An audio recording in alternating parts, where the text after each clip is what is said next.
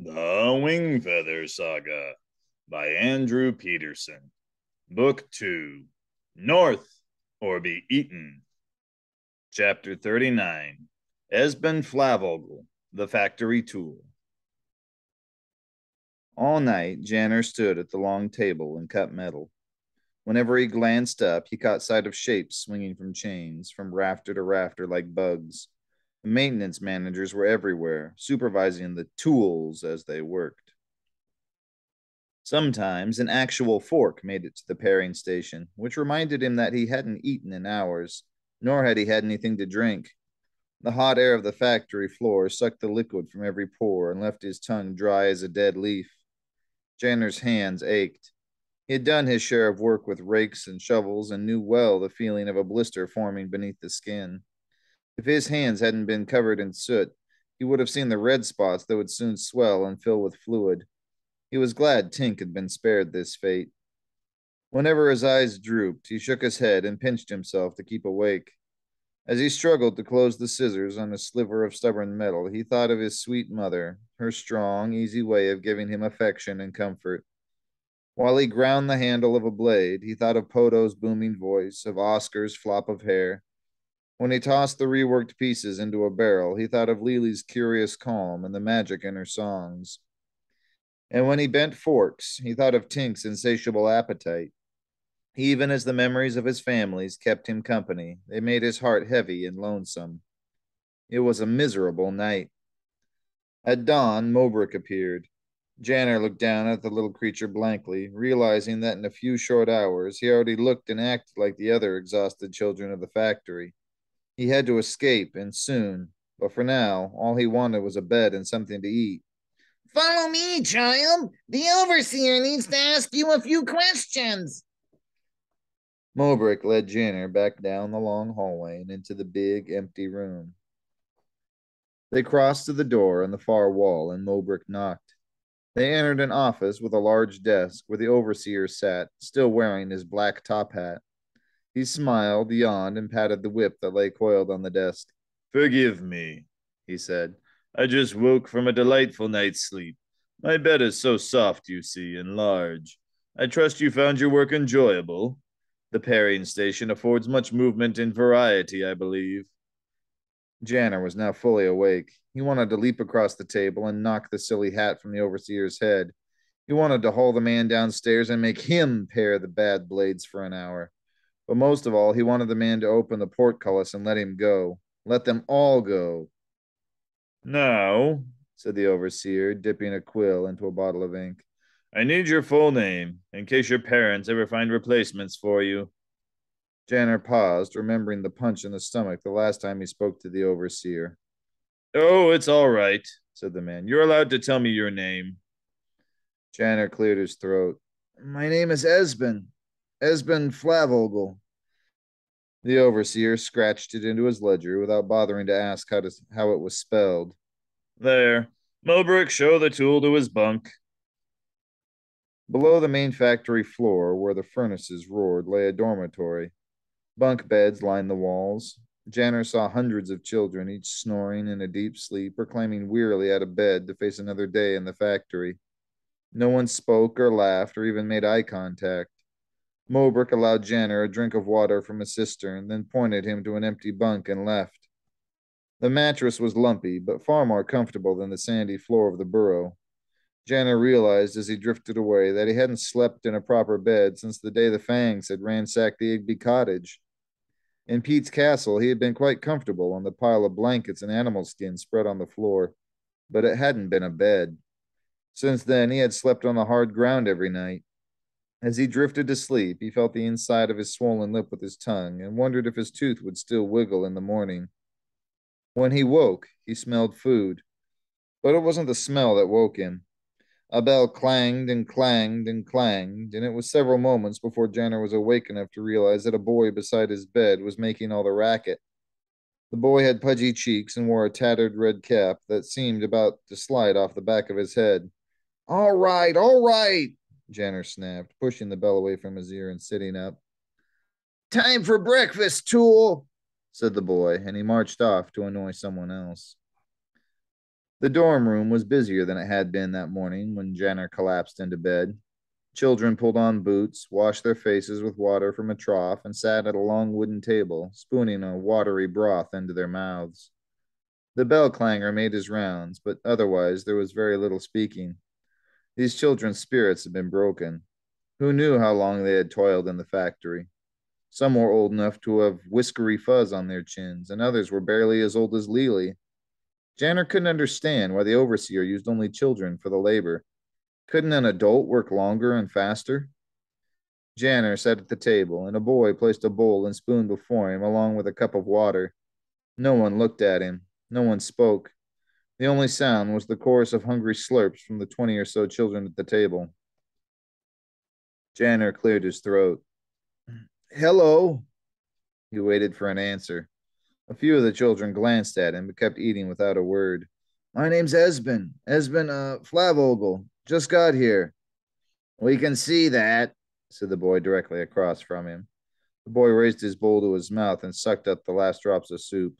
You'll find there's not much to talk about after a while. What's your name? Doesn't matter. I'm a tool just like you.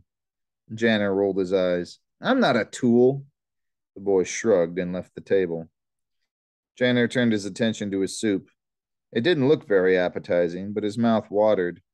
He picked up a spoon, but fiery pain shot across his hand, and he sucked air through his teeth.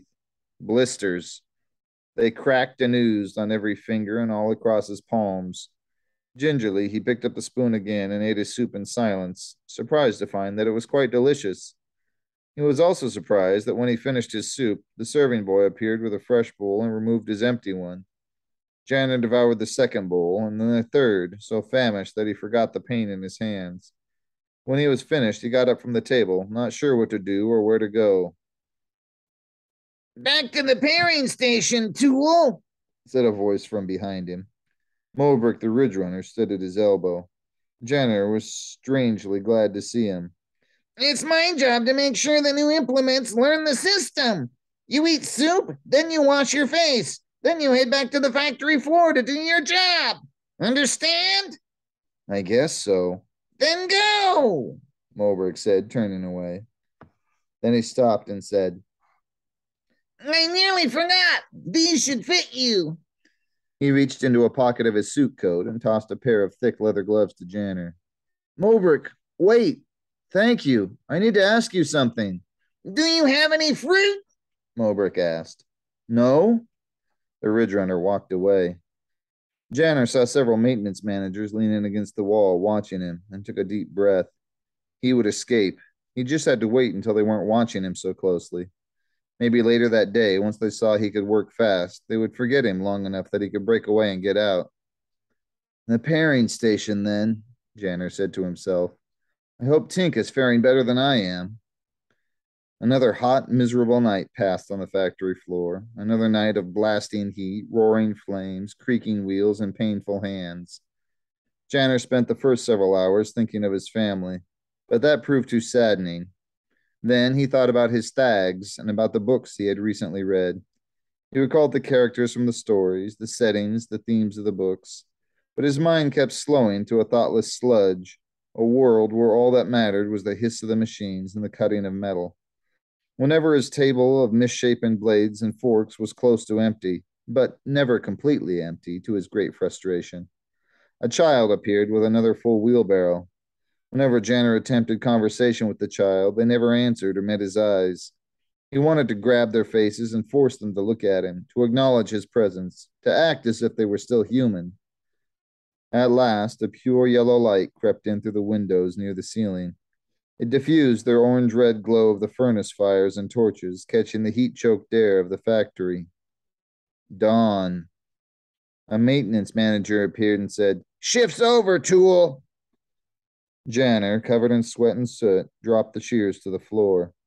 He staggered past the machines to the dormitory stair, pushed through the double doors, past the crew of sleepy-eyed children on their way to their stations, and collapsed on his bunk without bothering to eat.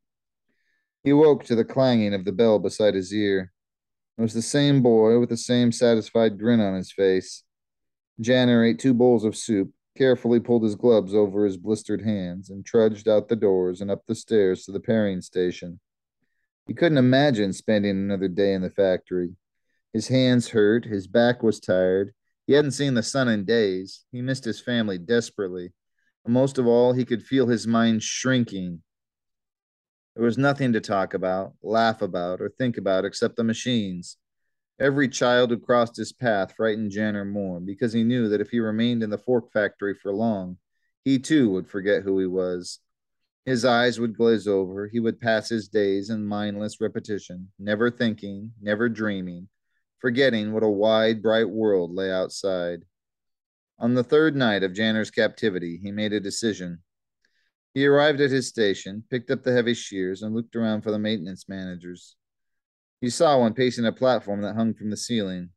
The boy stopped and leaned over to bark at an order at some child or other on the side nearest the machines.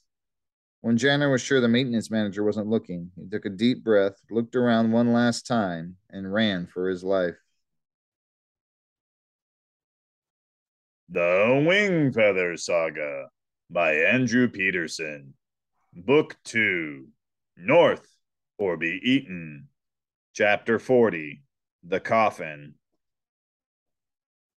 Janner was aware of some movement behind him, probably the maintenance manager calling for help. But as long as it stayed behind him, he didn't care. He darted between machines, noting with some satisfaction the looks of surprise on the children's faces as he passed. It was the nearest he had seen any of them come to looking alive. The factory floor was a maze of metal and fire, and after only a few moments, Janner realized he was lost. He had thought it would be easy to find the stair that led to the double doors that led to freedom, but the machines and the aisles of tables and crates disoriented him. He heard more yelling from every direction now. Janner felt an abrupt increase in temperature and rounded a corner to find himself staring at the grim black face of the main furnace. A boy several feet away used a long metal pole with a hook on one end to pull open the hot grate, while another child shoveled a serving of coal into its belly. The fire blazed and roared its hungry thanks. The two children looked at Janner with confusion, but he finally had his bearings. He remembered seeing the furnace and the piles of coal when he and Mobrick had first entered the long hallway. Janner spun and saw the double doors and the stairway that led to them not far away. With the heat of the furnace bright on his back, he ran as straight as he could for the stairs, weaving in and out of machinery, but aiming always for the doors. At last, he reached the stairs and risked a look behind him. 5 boys, taller and older than Janner, pushed their way toward him, in no great hurry. 2 more boys swung from the chains that hung from the ceiling. Janner had no idea what he was doing. He knew that at the end of this long hallway was the big, empty room where the carriage waited. He knew the overseer had a whip, and Mobrick said he wasn't afraid to use it. He knew the only certain exit from the building was through a heavy portcullis he couldn't open alone. But he also knew he couldn't stand another day at the pairing station without doing something. He wasn't a tool. He was the throne warden of Anaria, which meant that though they might capture him, he wouldn't go quietly. As he ran up the stair, he heard something that startled him so badly he nearly fell. Janner Igby, don't. A girl stood at the bottom of the steps. She was filthy, but her eyes were like pearls in the mud, large and luminescent. It was the same child he had seen the day he arrived, the one he thought he recognized. How do you know my name? Janner asked. Every moment the maintenance managers came closer, but he couldn't make himself move. Who are you? Her bright eyes filled with tears that streaked her face like white paint on a black canvas. He had to go. If he was fast enough, he might have a few minutes to search for a way out before the overseer was alerted. Janner, you can't get out, the girl said. Please don't run. Her voice was sweet and desperate and beautiful, a silver stream in a dark forest. Only such a voice could have stopped him from running. Janner looked at the doors behind him, then at the gang of maintenance managers pushing toward him, and then at the girl with the bright eyes, and he gave up. Part of him screamed, Run! Get out! But something stayed his feet. The first of the tall boys arrived at the bottom of the stairs, shoved the girl aside, and ascended. Janner didn't take his eyes from her, even when the maintenance managers punched him in the gut or twisted his arm behind his back. Her eyes were stars on a stormy night, pinpricks peeking through a break in the clouds. Janner felt a knee in his back and tumbled down the stairs head over heels. wondering dimly what it would sound like when his bones snapped. He crashed to the floor, dizzy with pain. Then he found her eyes again. Who are you? He breathed. Before the maintenance managers dragged him away, she leaned close. Sarah Cobbler, she said. See Book 1, page 9. Footnote 1. Then someone punched Janner, and the stars went out. When Janner woke, he thought for a moment that he was dead. His eyes were open, but he could see nothing. His body ached, and his hands were so blistered that he couldn't move his fingers. He tongued his swollen lip and tasted blood. He was in bad shape. But where was he? He lay on a hard surface, but his hands and feet weren't bound, which was a relief. He sat up, and his forehead smashed into something hard. Ow! He put a hand to his forehead, forgetting the blisters on his fingers and palms. Ow! He said again. When the pain subsided, he found he was in a box not much wider than his shoulders and not much taller than his chest. He felt himself on the verge of panic. Janner had always been afraid of tight places, even when it was just he and Poto wrestling. Sometimes when Poto held his arms down, this same panic erupted. One moment, Janner would be laughing, and the next he lost all control and thrashed as if in a bad dream. He closed his eyes again and forced himself to breathe slowly. But he couldn't resist the urge to push on the ceiling just to see if it would give. He pushed, found it solid and strong, and then he lost his mind. Janner screamed and scratched at the walls and ceiling of the box, heedless of the pain in his hands or in his fingernails when they tore away. He was trapped in a dark so deep that light itself seemed never to have existed at all. He lost all sense of time. He kicked and scraped until his strength was spent and then lay there sobbing. He cried for ages until sleep came at last. But he dreamed of a giant nothingness, an empty hole into which he tumbled and disappeared. When he woke again, he found that the box was not an awful dream, but a black reality. He panicked again. He lay panting in the blackness, talking to himself, praying aloud to the Maker, accusing, pleading, screaming things that, while no one could blame poor Janner for saying them, will not be repeated here. And the Maker's answer was a hollow silence. Hours and hours passed. Janner wept again, a different weeping than before. These tears were not from fear, but from weariness and a vast loneliness. He wanted to feel the touch of Naya's hand on the back of his neck. He wanted to hear Lily's voice, Tink's laughter. He wanted the musty smell of Poto's breath after he smoked his pipe. He wanted to see Pete the sock man's eyes, because the same stuff that made his father swam there. Those thoughts floated in his mind like dandelion seeds in a warm wind. Janner saw himself in his mind's eye, sitting in the field beside the Igby cottage. The long winter had passed. New green shoots sighed up from the furrows in the garden. Bright leaves as soft as a baby's feet shone on the trees. Then, as kind as his mother's kiss, the sun broke through and poured light upon his skin. In the black coffin, his hands cut and bleeding, his face bruised from the fists of the maintenance managers, Janner slept. His sleep was sound, untroubled by dreams of fangs or Nag the Nameless or the terrible, wheeling blackness. The next time he woke, he was aware of his hunger and thirst. Even amidst the terror of his first hours in the box, he had assumed this was a punishment, not a long execution. But now he wondered if they meant to starve him, or if he had been buried alive. Maybe he wasn't in the factory at all, but some cemetery somewhere deep in the ground. He was too tired to cry anymore, too tired to panic. So he lay there and thought about Sarah Cobbler and her beautiful eyes. Sarah Cobbler, he said aloud, enjoying the sound of her name. Why was it so familiar? She had known his name, but he had never been to Dugtown. How would she know his name? Then he remembered. Sarah Cobbler, the girl who had been taken by the black carriage. Janner shook his head in the darkness, trying to remember. He had met a family at the Dragon Day Festival the year before, and they had had a little girl the same age as him. It was only a brief meeting, but Janner had made the mistake of mentioning to Tink that he thought she was pretty. Tink made fun of him for the rest of the day. Later, Naya told Janner and Tink she had been taken by the carriage. But the black carriage took children to Fort Lammerdron, then to the Castle Throg, like the nursery rhyme said. At Castle Throg, across the span, you'll weep at how your woes began, the night the carriage found you. Why was she here? How many of these children had been taken by the carriage? How many of their parents assumed they were lost forever? They were only a few miles away in Dugtown. If they knew their children were here, guarded only by the overseer, surely they would stop at nothing to tear the walls down and bring them home. Then he remembered the hags and beggars of Tilling Court. Many of the parents knew exactly where their children were, and it had driven them mad. Janner wanted more than ever to be in the ice prairies among brave men and women, not content to live under the thumb of the Fangs. He ached to live in a world where Fangs dared not enter. Maybe, when he was older, he would join Gammon's force and be part of the resistance. He would wield his sword and fight alongside the Skreans when the time came.